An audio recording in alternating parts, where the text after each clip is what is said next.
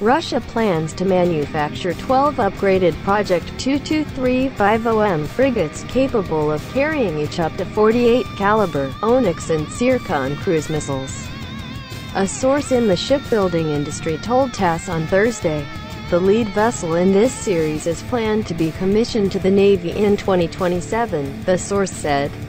According to the source, a project plan for a vessel with a displacement of 7,000 tons and a capability of carrying up to 48 Kalibr, Oniks and Tsirkon cruise missiles will be finalized by the year-end. In all, 12 frigates of this class are planned to be manufactured, with 11 out of them to be commissioned to the customer within the frames of the new state arms procurement program, the source added.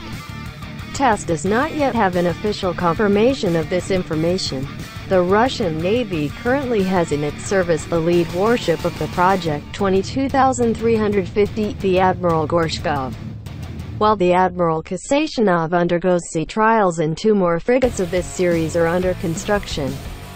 The frigate fleet Admiral Kasatonov is the first serial-produced Project 22,350 warship built at the Severnaya shipyard, part of Russia's United Shipbuilding Corporation.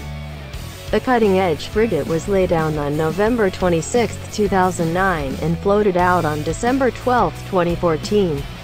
The frigate is set to be delivered to the Russian Navy this year. The lead warship of this series, the Admiral Gorshkov, was delivered to the Navy in the summer of 2018 in the construction of 2 more frigates. The Admiral Golovko and the Admiral Isakov continues at the slipways of the Severnaya shipyard in St.